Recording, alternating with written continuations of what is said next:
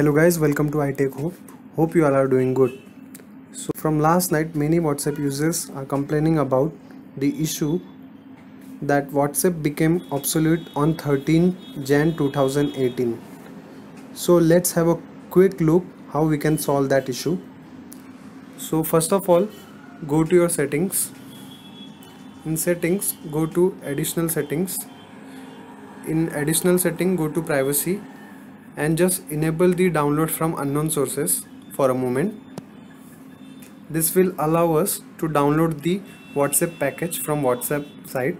So let's click on OK, and from your browser just navigate to whatsapp.com/android. This is the address. Just navigate to it and click on download now. Download.